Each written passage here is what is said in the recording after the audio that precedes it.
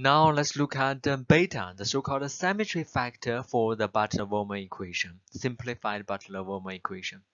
We say beta is the indicator of the symmetry for the polarization curve, for the current density versus overpotential curve, and it typically ranges from 0 to 1. Typically ranges from 0 to 1, actually much closer to 0.5.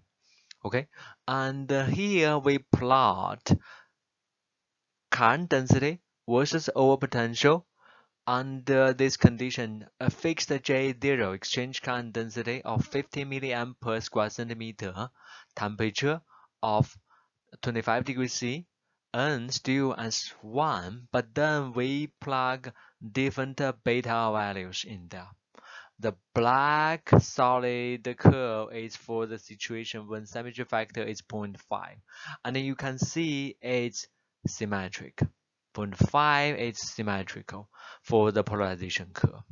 On the other hand, if beta, the symmetry factor, is smaller than 0.5, such as this orange dotted line, for beta case equals 2.2, and you see that at the same overpotential anodic 0.02 versus cathodic 0.02, the anodic current would be much higher than the cathodic current. I'm talking about the comparing absolute value. Of course, anodic for 0.004 it's also higher than absolute value, much higher than the cathodic portion.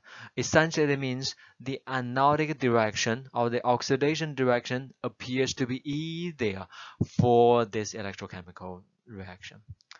On the other hand, when beta equals 0.8, when beta is greater than 0.5, following this green dash dot line, this green dash dot line for beta equals 0.8, which is greater than 0, greater than 0.5, you see that for the same overpotential, on the cathodic side, the absolute current density would be higher.